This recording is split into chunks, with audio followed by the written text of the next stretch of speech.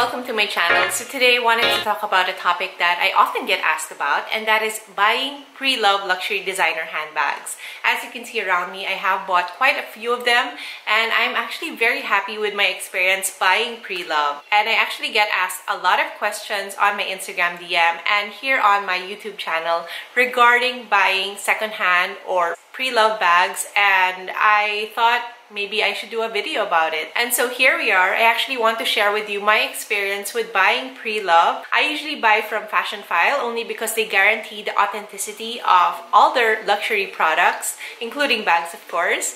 And for me, that is just taking a load off of stress from buying secondhand, because that is really my worry whenever I buy secondhand from other sites like eBay or other sites like Vestiaire Collective or other sites that are out there, or even Instagram actually.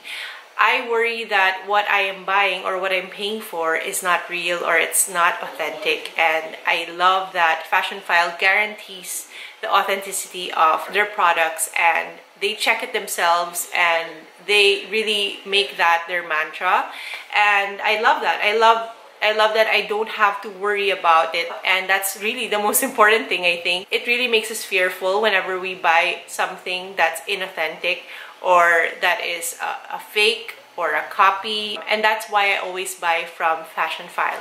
This video is not sponsored by Fashionphile, by the way. I just really love their service and I love their website and how easy it is to navigate through it. For me, although I really love the experience of buying a luxury handbag in a store, of course you get that VIP treatment, I also like the idea of getting my bang for my buck when I buy pre-loved. Of course, buying pre-loved means that it's good for the environment, it's sustainable, you're giving new life to an old item or an item that would otherwise not be used or discarded.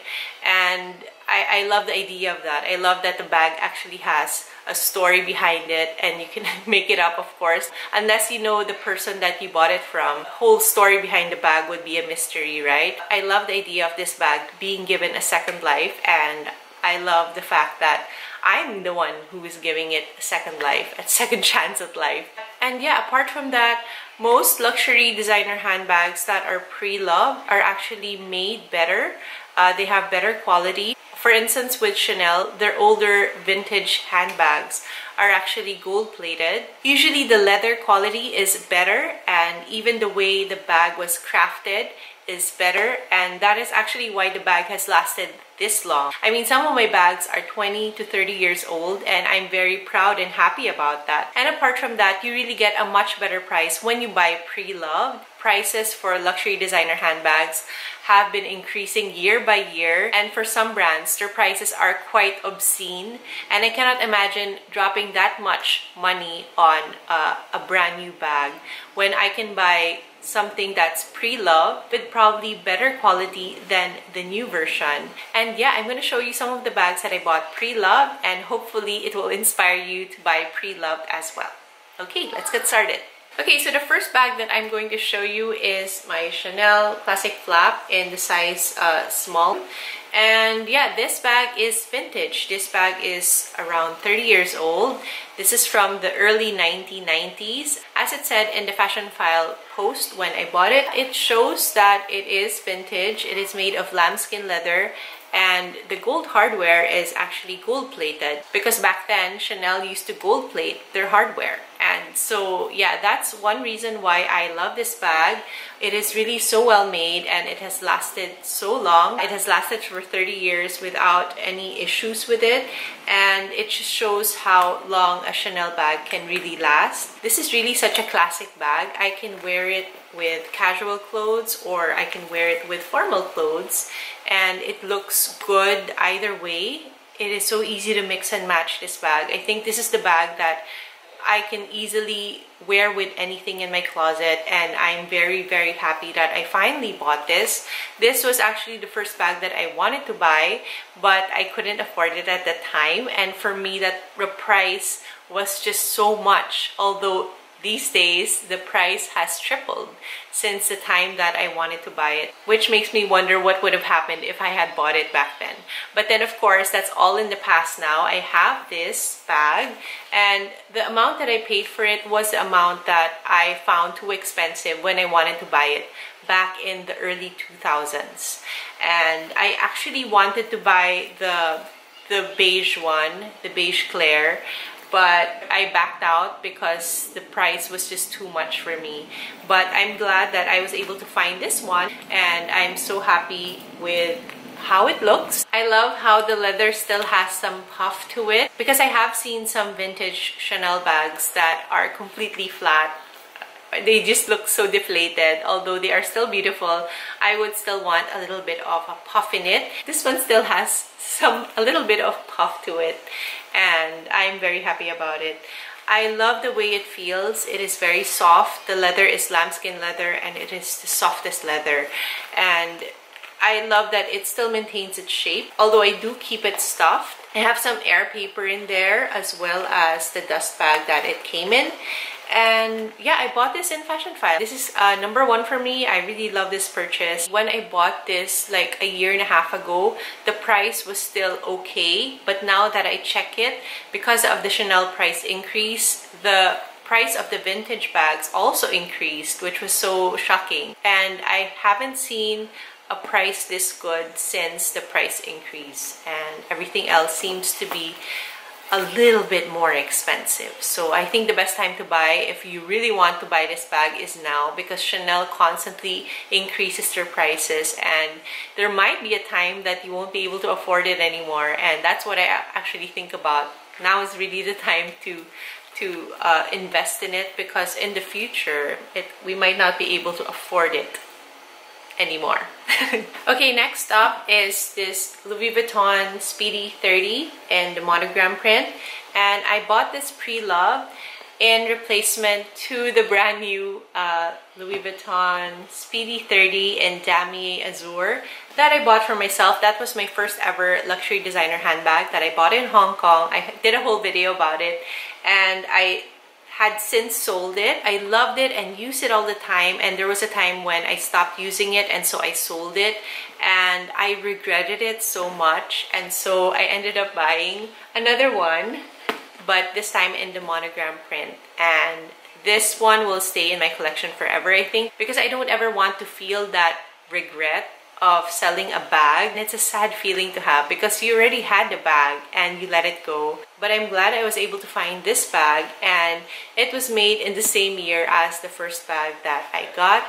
And actually the price of this was the same price that I let it go for. So I'm very happy about it. It actually looks pretty good considering the patina that we're all worried about, right? It has patinaed very well, and it has like this nice like caramel color, or honeycomb color, that I really love. Like, it doesn't look so battered, and the leather is very much intact. And although the handles aren't white, because when you get them they're almost like this very cream color, I love the way this has patinaed, and you can really see that this was really taken care of. And I love the color. There are no watermark spots, so I know that the previous owner of this really took care of this. No rips, no issues with it. And yeah, I really love it. I'm actually thinking of getting a strap, an extra strap, so I can wear it crossbody. But so far, I think I like how it looks when I hold it handheld like this. But it would be good to have a strap just in case. But yeah, I'm very happy with this. I mean, Speedy 30 is like a classic bag that everyone has in their collection, and usually this is the first bag that we buy, and that was true for me, of course. And I'm very happy with this. I love the color. It just matches with everything.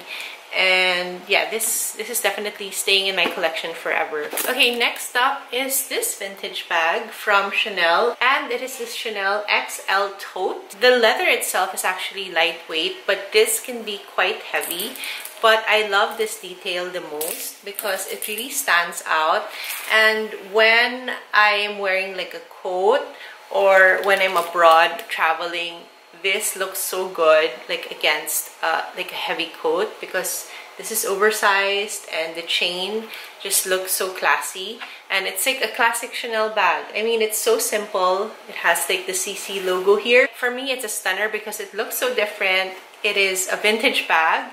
And yeah, the leather itself is actually very good. Like, I love how soft the leather is. I think this is calfskin leather. And this is from the early 90s as well, and so it has lasted this long, and it looks so good. And inside there is just a zip compartment, but it is quite spacious, and it is just a big hole in there. But I usually use this with a bag organizer, and it works really well. All my things are organized and I don't really lose anything. This is such a great bag to have, and I am so happy to have found this. Okay, next is the Saint Laurent bag. It is the Saint Laurent Sac de Jour, and I love this bag. It actually took me a while to purchase this because it does not have any enclosure. It does not have a magnetic enclosure or a zipper. It just has this smaller zipper, but security wise, it is a wide open bag. That's why I always hold it like this, and I just use it for times when I don't need to put my bag down. I also wear it crossbody, and when I do, there is sort of security because it's close to me. But yeah, that's my only issue about this bag. There is no enclosure, and I just feel sort of exposed and wary whenever I wear this. But it is a really nice bag. It has this nice pebbled leather, and it is so soft and so durable. Like, it comes in this cream color, and I really love the design actually. That's why I was drawn to it, and I'm glad that I bought it pre-loved, because the price of this, I got it for like maybe 1/3 or 1/4 off the original price, especially here in the Philippines with all the taxes. If I had bought this in the store, it would have cost me so much more. But since I bought this pre-loved, I was able to get it for a steal and get it in the color that I want. And yeah, I'm very happy about it. I'm very happy that I was able to save a lot of money by buying this pre-loved. And actually, one thing about buying pre-loved is that you don't really need to baby it, because you know that someone else has used it already.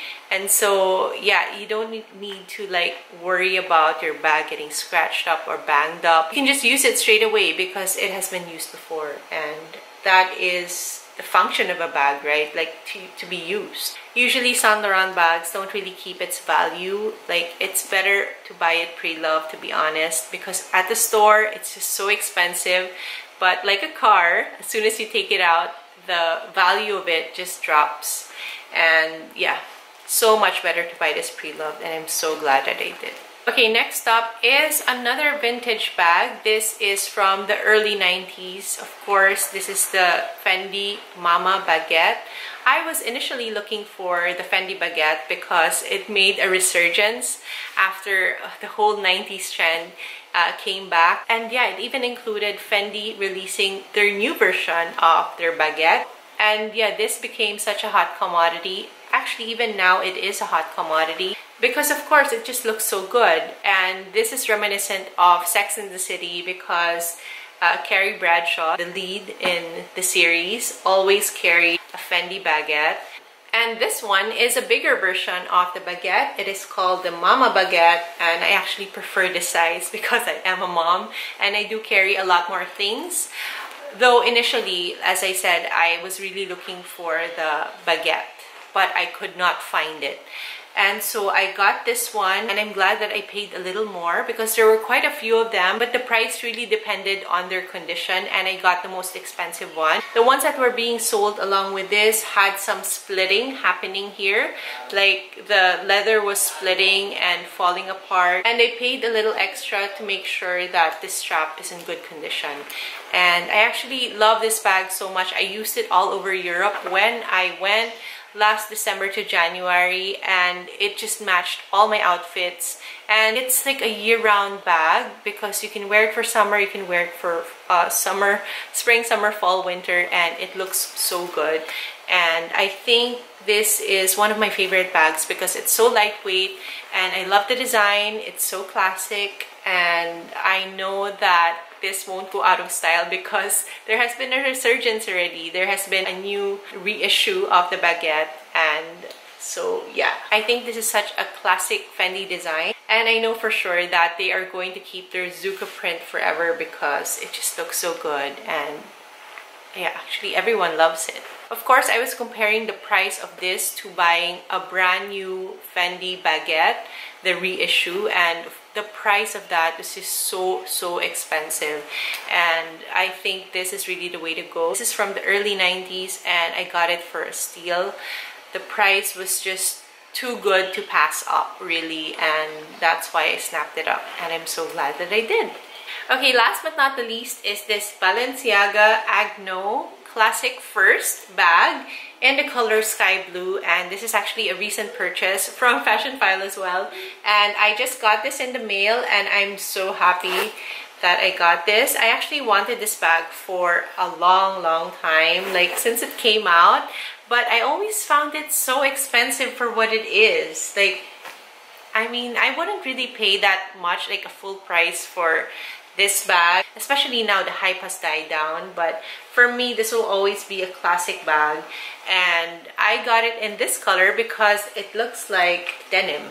Actually, it comes out quite different here on the screen. In real life, for me, it looks like denim. It has a denim color, and so it's easy to mix and match with my entire wardrobe, and I don't have this color in my collection yet, and so that's why I decided to pick this up at Fashion File. Also, the price was just too good to pass up. It was like, gosh, 1/4 or 1/5 of the price that you would buy this at the store, and I couldn't pass it up. The condition of this is like, this is in a very good condition, and I don't really see any problem with it. Like, I know that this wasn't used that much, it shows, and this was from the early 2000s, like it's from like 2006, and yeah, that was actually the time when I really wanted this bag, but I didn't think it was worth buying that time. And I'm glad that I waited because now I know that I still like the bag, but I know that I can get it for a much better price. Like Saint Laurent, Balenciaga doesn't really keep its value that well. You can get these for a really good price these days, and really there's no need to go out to the store and buy a brand new one because you can get it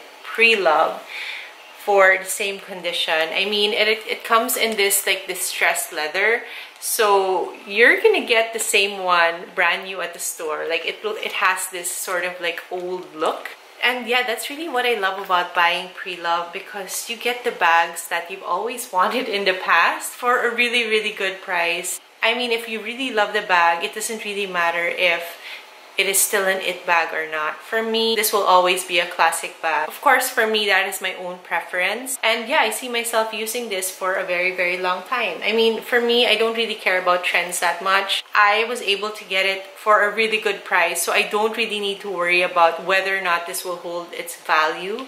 And that's what I love about buying pre-loved bags. It's just so much more bang for your buck, and if you really know what you love, then it doesn't really matter if it's in style or in trend or not. You can just buy what you like. Okay, so again, I bought all of these bags from Fashion File because they guarantee the authenticity of all their luxury goods. And for me, that is why I always end up buying from them, because that is one less thing that I need to think about. And I usually send my purchases through my shopping box. I have a PO box there at my shopping box. And when I send my purchases from Fashion File to my shopping box then delivers it straight to my house. I don't really need to pay for extra taxes. I do pay for taxes at Fashion File when I buy it. It really depends on what state you buy it from. And since my shopping box is based in Burbank, Los Angeles, then I will need to pay for the taxes for California. And yeah, that is the only taxes that I pay for. Of course, the shipping and the handling fee of my shopping box is included there, but I don't really need to pay for anything in customs anymore. It is delivered straight to my house without a problem, and I really love it. Of course, this video is not sponsored by my shopping box, but I really love their service so much, and they have never lost any item. I have sent bags, watches, jewelry from my purchases in Fashion File, and they've never lost anything, and I'm very confident to actually recommend them because they have such a good standing with me and my family. And yeah, if you have any other questions to ask me about buying pre-loved, you can ask them down below. I'll be sure to answer them, and I hope that this video was helpful to you. I had fun talking about buying pre-loved bags because I am quite passionate about searching for the best pre-loved bag for me. And I'm glad that I was able to share with you the bags that I have bought pre-loved from Fashion File and that I truly love and really use all the time. And yeah, I hope you liked this video, guys. If you did, please give it a thumbs up, and don't forget to comment down below to let me know what you think, and don't forget to subscribe for more videos like this. Thank you for watching, and I'll see you in my next video. Bye.